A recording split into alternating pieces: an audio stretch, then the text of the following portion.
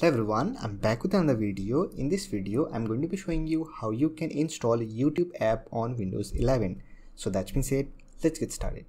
In order to install YouTube app on Windows 11, just open your favorite browser and visit youtube.com and sign in to your Google account. So this is my YouTube account.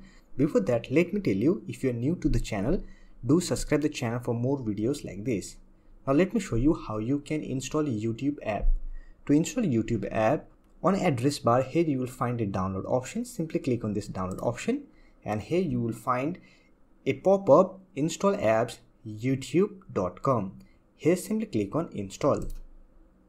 Here you can see YouTube app has been installed on our Windows 11 computer. Let me minimize this browser. Here you can see here we have our YouTube app shortcut.